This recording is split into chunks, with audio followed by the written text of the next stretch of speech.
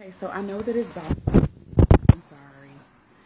The lighting in my new place, it's beautiful to me.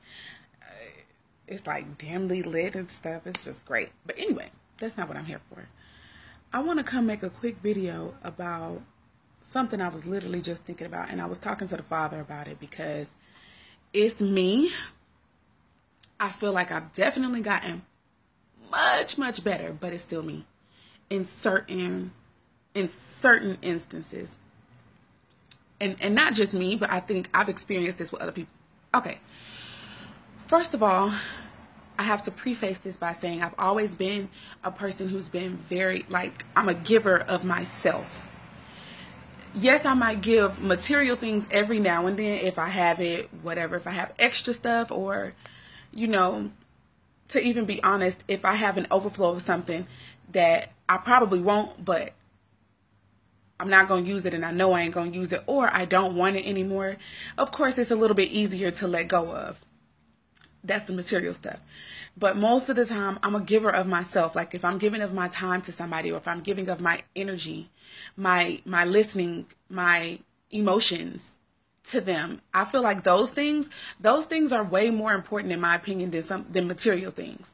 Well, certain material things. With that being said, that's the type of person that Jude/Naeem is. So now, moving along, what I was mentioning to the Father and what I was saying and what I know is that I think that, sorry, loud, but I think that it can be bad. It can be a bad thing to be that way because you can take things even more personally because you're a giver of yourself in that way. Things that if you weren't so attached to it, maybe emotionally, if there wasn't a part of yourself that you gave to people, or even to a certain cause, it wouldn't sometimes offend you when things aren't received. But we're not even supposed to get offended. So I was like, oh Lord, I really need to get over it, because some stuff I just really get offended by and everything. And I do feel like it is because I am too personally involved with certain things. My heart is involved. If I take the time to say something to somebody about anything, especially even if it's about the scriptures or whatever, it's because my heart is personally involved. The bad thing about that is we can take things personally when it's nothing personal. It's a spiritual thing still. And even though people see you and they comment to the things that you say, okay, so what? First of all, if it's the truth, it's going to stand whether your heart is in it or not. And so that's something that we have to be, I have to remind myself of that. Girl, what are you getting offended for, or why are you mad? It's not about you. If they don't receive something that you share, okay, so what? Move on. And a lot of times it is becoming much easier. But with certain things, I don't know why, but with some stuff, it is a little harder to just let it go, because I do feel like somebody is then personally attacking me. But it's not always the case. And then sometimes it is. And even still, I shouldn't let it get to me, because, okay, so you're personally attacking me at this point. How does that change? If there was some truth in anything that was shared that I said, how does it change the truth? It doesn't. So with that being said, I was talking to the Father. I was like, Lord, okay, let me get up in this word, because first of all, when you get into the word is what's going to come out of you. It's going to be what comes out of your heart. In all your conversation, in every action that you take, that's what's going to be leading and guiding you. So that's what I always want. But I was just like, maybe it's I need to start taking, I don't know. I just kind of felt like maybe I need to stop giving of myself like that. And I don't mean that in a negative way. I mean, just don't, I don't know how to describe it. Even if I'm going to give of myself, just know that, okay, if somebody doesn't receive it, that's not the end of the world. You know what I mean?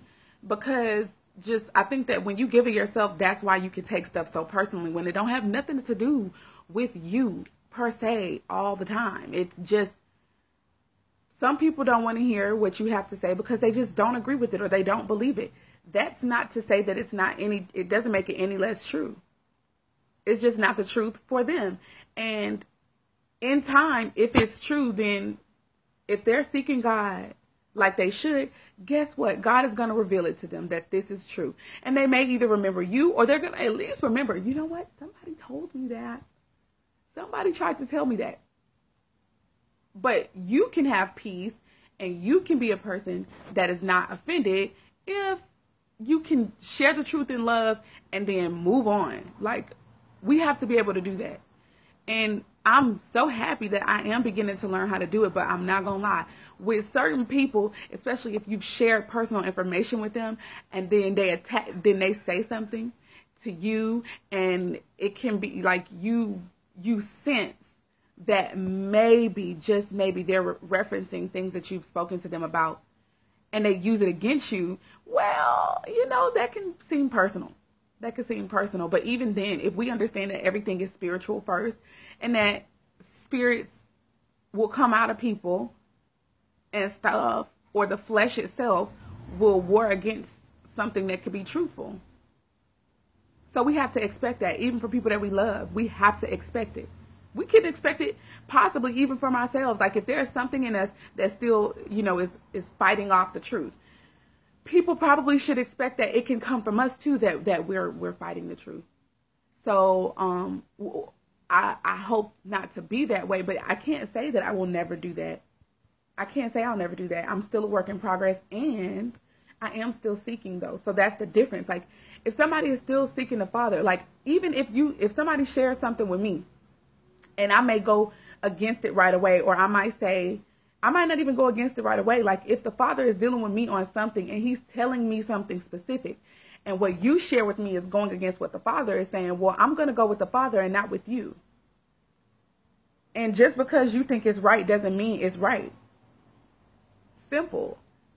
But that doesn't mean that I'm a person who doesn't want to receive the truth. That's not what that means. It just means that the Father has literally told me something else.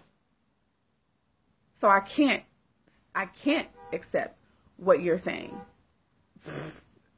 I mean, I just can't. It's nothing personal. It's just spiritual. There were people who felt like Job was wrong, and that's the reason why he was in his trial. His supposed friends came to him trying to comfort him, and all the while they were like saying that he was wrong somehow. They brought up old things that they felt like they knew about him. They brought up things that he did before.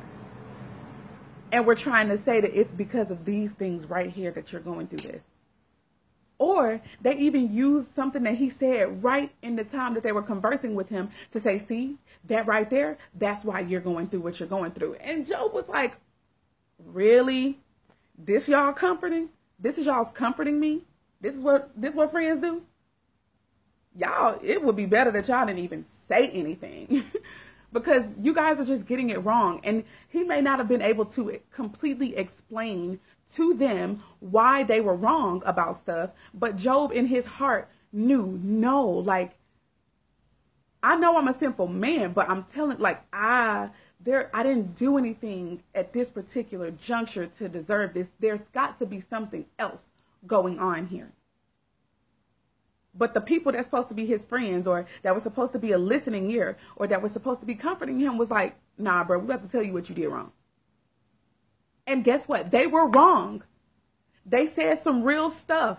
I'm not going to lie to you. And in any other situation, it would have been truth. But for this particular situation, it wasn't true. So people, you have to be careful when you're sharing the truth to people. It doesn't, and guess what? Your truth can still be the truth, but if it's not pertaining to their situation, then guess what? It still does not apply. It doesn't apply. So, basically, there have been people who have, judged and said that somebody don't want to hear the truth or somebody being prideful. But no, if God is dealing with somebody and he's already expressed to them something else is going on, then if you come, what you could be saying could very well be true, but it's just not true for their situation. You can't then turn around and say, oh, you just the person who don't want to hear the truth. That's not it. It's just this truth is not applying to their situation. And so then that makes it null and void. But, and we have to, and I think this is why I just want to get a little more like out of giving of myself like that, where I'm so personally attached, because we can be guilty of calling somebody you could just really make somebody a straight sinner, like who don't love the Lord and who don't want him, all because somebody doesn't take some advice that you know is the truth.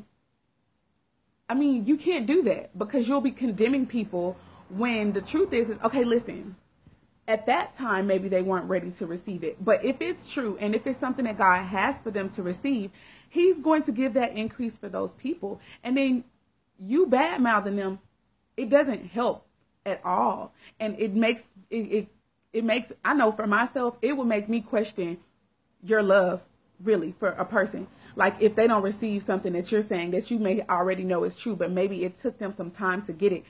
Just because they don't take it right when you say it, then you begin to bash them or accuse them of being somebody who's not trying to hear the truth. What good is your love? What good is your message at that point if you're going to just bash them? It could seem as though you're only trying to prove a point. And that's not of the Most High. That comes from, the Bible says in James chapter, I want to say 3 and 8 somewhere, that comes from sensual and earthly wisdom and knowledge. And it's not of the Father. If you're going to go back and forth with somebody because they don't take something that you say right away, and you say you're sharing out of love, I'm sorry. You might want to check yourself, because love is not going to accuse somebody falsely. Love is not going to cause you to bring up some information that's personal that they may have shared with you in the past just to prove your point. If anybody do that, I don't care what nobody say. That's like throwing somebody under the bus. And that is a spitfire way, or maybe a surefire way. I'm sorry if I said that wrong, but that's a surefire way of getting someone not to listen to you. It's a blessing if they decide to go ahead and listen to you anyway. That's love, in my opinion, operating in them. But if you ever put out something that somebody has shared with you in private, on a post that's more public, just to prove your truth or your point, I am sorry, there is no love in that. There is no love in that. At that point, you're not caring about if you hurt them or not. You just trying to say, no, what I'm saying is true and what I'm saying is right. And that's not love. So please, people who are out here using Facebook to evangelize and to speak truth and to prophesy, be very careful about how you interact with people. Like, seriously, if it's love, if it's all love from you, you should never accuse anybody of anything, and you certainly should never disclose information that they have shared with you in confidence to prove your point, or to try to say, okay, now you just doing this because of this. You should never do anything like that. Anybody who does that, you cannot, then that means you can't prove your point. That's what that means. And truth be told, if, like I said in the beginning, if what you're saying is true, plant the seed and keep it moving. Do not accuse anybody of anything. Please don't. Don't accuse nobody, because that's going to stir up strife. And again, do not bring out personal information that they've shared with you and say that this is the reason why they won't receive it. Baby, listen. If it wasn't for the love of the Lord that was working in my life, somebody did that to me, and I promise you, the old Jude, who is one who, baby, I can defend a point to the death. Ask my mama. Ask my sisters and my brothers. They'll tell you. Ask my best friend. Ask my best friend. Okay? Like, I will be the one. I will be the one to... I will go on and on and on, or that used to be me. Like, I can go on and on and on about why you, and I will be meticulous, honey, and break everything that you said down and then give you the response to it. But The Most High has worked on me because he's shown me that these things come out of pride, out of lust of the flesh. If I love you, I'm not trying to hurt you when I bring forth this truth or when I share anything with you. So if you don't receive it, I would never say you're not receiving it because of where you are in your life right now. And if I've said it in the past, I would never say it again. I would never do that, knowing what I know now. Because you should know how human beings operate and how they think and how they act. Nobody is going to listen to you if you straight throw them under the bus trying to prove your point. Who is about to listen to you? Nobody. Only somebody who's actually trying to operate in the love of God is going to continue and may overlook that. I overlooked it, but it did bother me. I couldn't believe that somebody would say that. And especially when other people on the thread don't even know what's going on. They don't know everything. And you just going to put that out there like that. That's not right.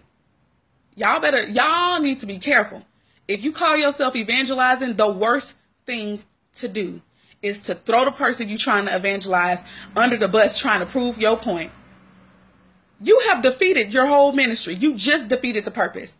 You just did. I need you to know that. Please, people, a lot of people who are trying to evangelize, you guys have to get your spirits right first. And you have to make sure that you yourself are coming from a sheer place of love. Okay, because you cannot throw the people you're trying to assist out of love under the bus. That'll never work. If anything, with anybody that's still operating under the flesh, that's going to make them put their walls up with you. And they may not even want to talk to you or deal with you anymore. And then you'll be trying to badmouth them further. Bad mouthing and blessings cannot come out of the same mouth. That's also in James. So please, people, if you're about God and you're about the love of God and bringing forth truth, you need to know how to do it in love. And you also need to understand that just because somebody does not agree with you right away does not automatically make them super evil and unworthy of the truth that you're bringing. Go sit down somewhere. Go get your attitude together before you try to evangelize to people. Because if you're going to badmouth them on the same thread that you talking about you love them in, and that's why you're sharing, I think you need to check that love. With that being said, I'm going to say Shabbat Shalom. Love you guys. Bye-bye.